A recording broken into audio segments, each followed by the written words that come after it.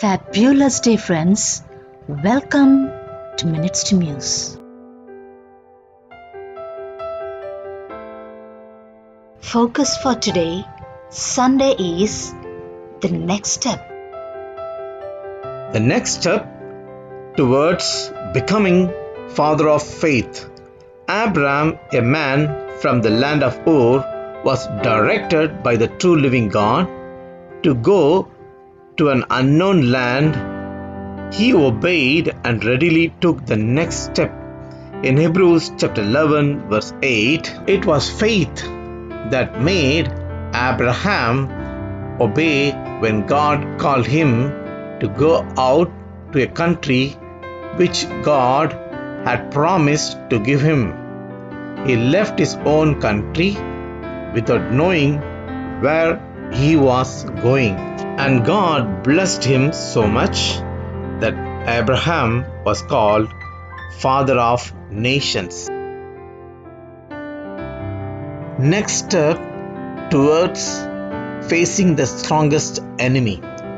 In 1 Samuel chapter 17 verse 23 and 48, as he was talking with them, Goliath, the Philistine champion from Gath, stepped out from his lines and shouted his usual defiance, and David heard it.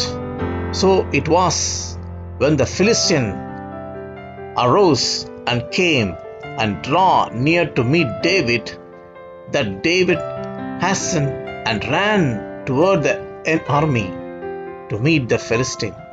And God gave victory to David that day. Next step towards becoming soul winners of the Most High. In Matthew chapter 4 verse 19 and 20, "Come, follow me," Jesus said, "and I will make you fishers of men." And at once they, the disciples, left their nets and went after him. Later on, the followers of Jesus became apostles of the Almighty God. Let's know the spiritual meaning of the next step. Steps taken in our life may be halting, unchanging, and painful.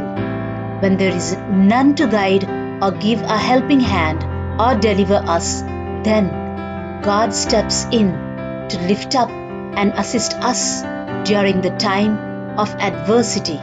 Yes, God restores, reverses, and revives our stagnant situations.